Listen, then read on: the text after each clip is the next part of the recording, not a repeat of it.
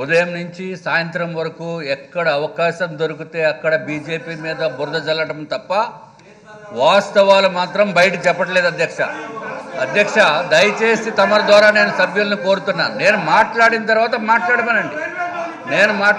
అధ్యక్ష మనం Kadapa steel plant గురించి మాట్లాడుతున్నాము.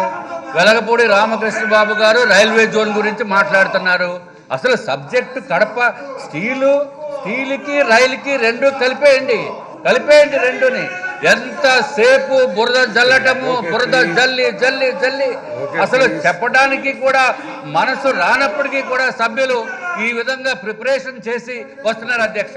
వాస్తవాల్ని తొక్కిపెట్టి అవాస్తవాల్ని ప్రజల్లోకి తీసుకెళ్లి భారతీయ జనతా పార్టీ పైన బురద జల్లటమే కార్యక్రమంగా పెట్టుకున్నారని చెప్పి ప్రజలందరూ కూడా అనుకుంటున్నారు అధ్యక్ష.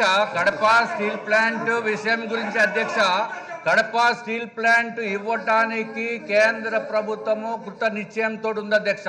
దానికి సెయిల్ అనే అత్యున్నతమైన సంస్థకి రిపోర్ట్ ఇమ్మని, ఫీజబిలిటీ రిపోర్ట్ ఇమ్మని చెప్పిన తర్వాత ఆ రిపోర్టు ఫీజబిలిటీ టెక్నికల్గా సూటబుల్ కాదు అని చెప్పినప్పటికీ కూడా కేంద్ర ప్రభుత్వము రాష్ట్ర ప్రభుత్వంతో ఉన్న అధికారులతోటి కూడా కలిపి ఒక స్పెషల్ టాస్క్ ఫోర్సు ఏ విధంగా చేస్తే కడప ప్రజలకి ఆంధ్ర రాష్ట్రానికి మేలు జరుగుతుందో అని ఆలోచించి ఎట్టి పరిస్థితిలోని కడప స్టీల్ ప్లాంట్కి మనము ఇవ్వాలి అనే ఉద్దేశంతో కేంద్ర ప్రభుత్వము అపారమైన ప్రేమ ఆంధ్ర రాష్ట్రం మీద చూపిస్తూ ఉంటే అధ్యక్ష, మాకు ఉన్నది భారతీయ జనతా పార్టీకి డెవలప్మెంట్, అంతేగాని ఓట్ల గురించి కాదు అధ్యక్ష. భారతీయ జనతా పార్టీ ఉద్దేశము ఎప్పుడు చూసినా అధ్యక్ష కేవలము అభివృద్ధి. అటువంటిది మనం మెకాన్ సంస్థకి ఇచ్చి రిపోర్టు, ఫీజబిలిటీ రిపోర్టు తయారు చేయడానికి టాస్క్ ఫోర్స్ వేసిన తర్వాత కూడా రాష్ట్ర ప్రభుత్వం నుంచి ఇవ్వాల్సిన ఇన్ఫర్మేషన్ కూడా ఇవ్వనప్పటికీ కూడా ఏం చేస్తుంది అధ్యక్ష, రిపోర్టు ఫీజబిలిటీ రిపోర్టు ఇద్దామని అనుకున్నప్పటికీ కూడా ఎందుకు ఇవ్వటం లేదు ఇన్ఫర్మేషను, ఎందుకు ఇవ్వటం లేదు అనుకుంటే అధ్యక్ష, గౌరవ ముఖ్యమంత్రి గారు కేంద్ర ప్రభుత్వం ఇవ్వకపోయినా మేమే పెట్టేస్తాం. ఆఖరికి ఇప్పుడు మనం వెలగపూడి రామకృష్ణ బాబు గారు చెప్తున్నారు అధ్యక్ష రైల్వే జోన్ గురించి.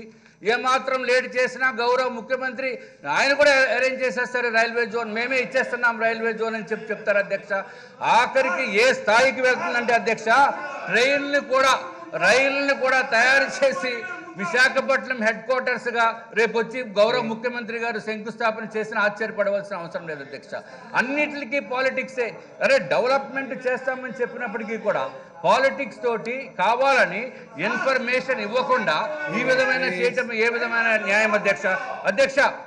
ఇది చాలా ఇంపార్టెంట్. సభ్యులకి అందరికీ ఈ విషయం తెలిసి ఉండొచ్చు, తెలియకపోవచ్చు. నా పాయింట్ చెప్తున్నాను అధ్యక్ష. ఈ government of India ministry of steel ఒక ప్రత్యేకమైన setting up of steel plant in YSR Kadapa district in Andhra Pradesh అని చెప్పి దాని మీద ప్రెస్ నోట్ కూడా రిలీజ్ చేసింది అధ్యక్ష 27 డిసెంబర్ 2018. నాకు దయచేసి 2 నిమిషాలు సమయం ఇస్తే ఈ ప్రెస్ రిపోర్ట్ చదువుతాను అధ్యక్ష, ప్రజలందరికీ తెలుస్తుంది అధ్యక్ష. రాజు గారు రిపోర్ట్ మీరు చదవాల్సిన అవసరం లేదు. Put your question.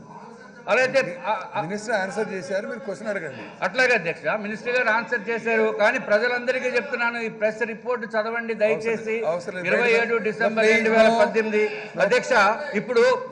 అధ్యక్ష.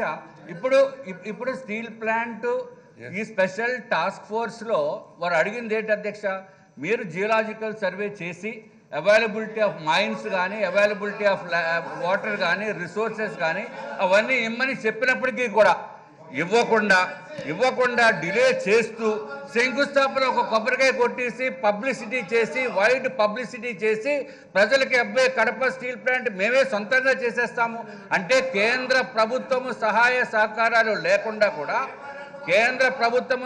సహకారాలు లేకుండా నేను తెలుగే మాట్లాడతాను, వాస్తవాలే మాట్లాడతాం.